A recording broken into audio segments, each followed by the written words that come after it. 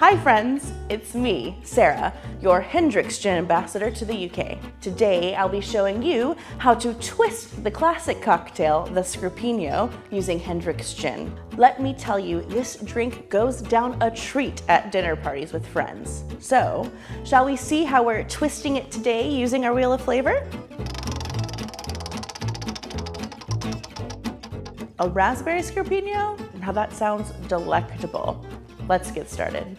First up, we're gonna make our raspberry sorbet. So the first thing we'll do is add our raspberries, then our sugar syrup, followed by our lemon juice. And then we'll just turn this on and kind of let it blend down.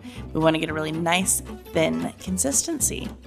Then we'll take this off and strain it just so we get all the seeds out. We'll then pour it into a container and stick it in the freezer to freeze for at least 4 hours, but preferably overnight. Look at the color on that. All we will need is one nice big scoop. Then we'll add this to our lovely coupe glass. We'll then add a little bit of Hendrick's gin. The florality in that really lends itself to sour things like sorbet. And finally, we will top this up with a little bit of cold Prosecco.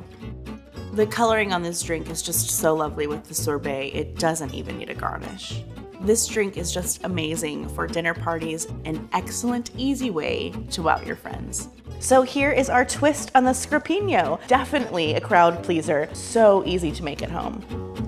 It's zesty, sweet, refreshing. Actually, can we make a few more of these?